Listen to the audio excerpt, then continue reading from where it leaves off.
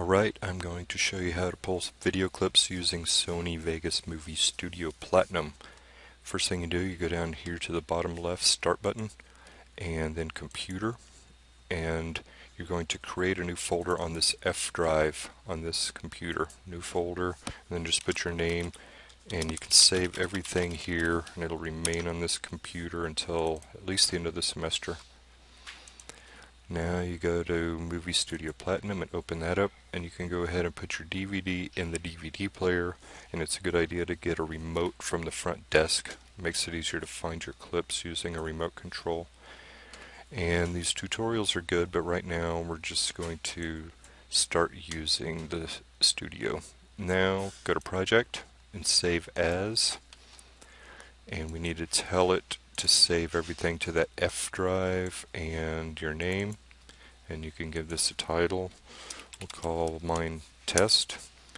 And now you're going to go to Project and Capture Video, say OK, and say OK to that.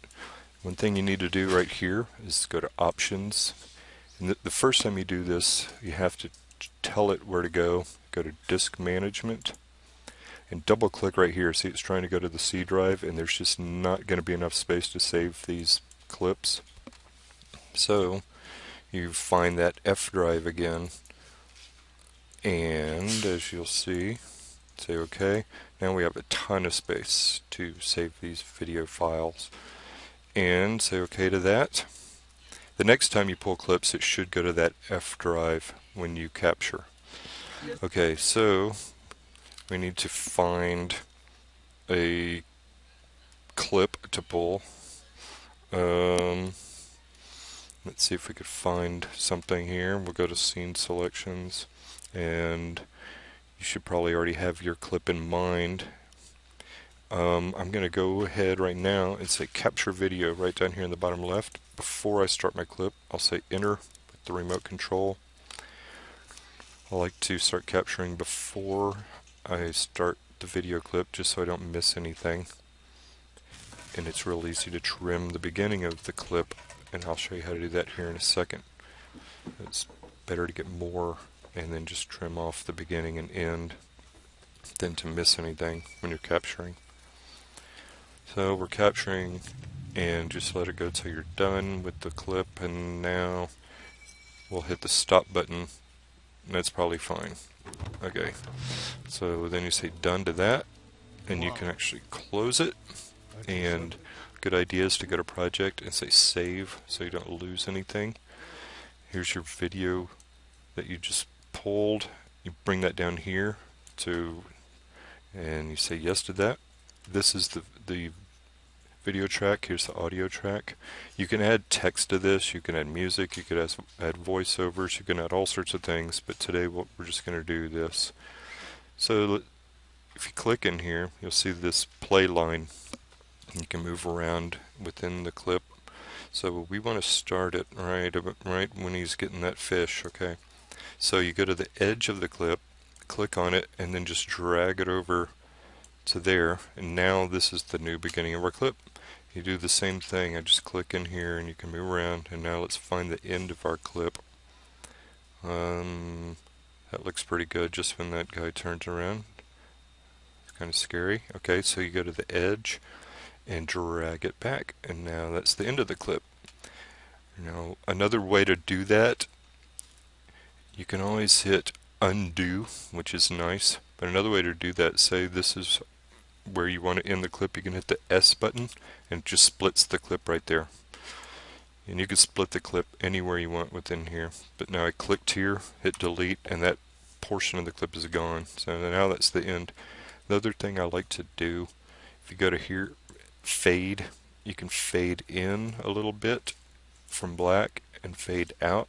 Just makes it look a little nicer. You don't have to do that, it's just something that I tend to do. And you do that to the video and audio tracks, or if you don't have to, if you don't want to. And then once again, I'm going to hit save. So we're done editing. If you double click in here, you create this loop region, and that's the portion that's going to be rendered into your video file. You can always change how much you you save there for your video file, but all we want is this section right here. So go to project and you're going to say make movie, and there are a lot of different options here, but right now we want to save it to my hard drive. And let's go to advanced options because there's some things. Oh, first thing we need to do, click on render loop region only and advanced options.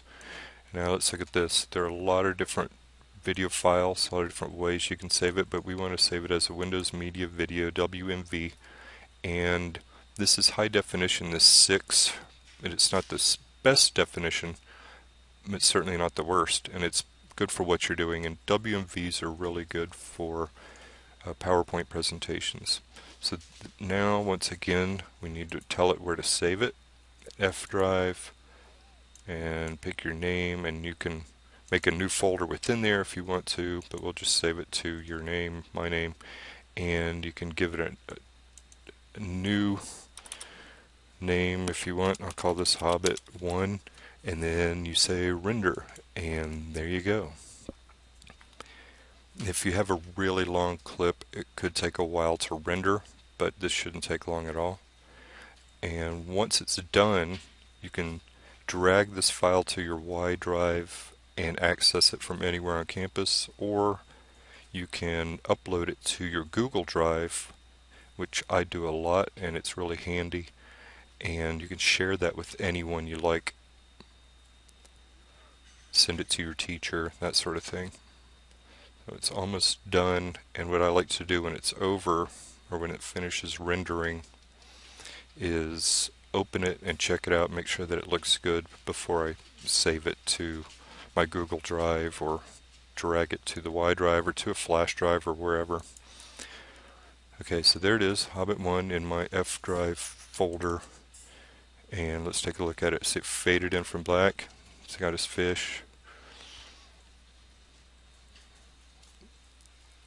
and we can watch it full screen if we wanted to. The quality's fine, and it should fade to black here in just a second. And there it goes. Alright. So now you can drag it to the Y drive or upload it to the Google Drive and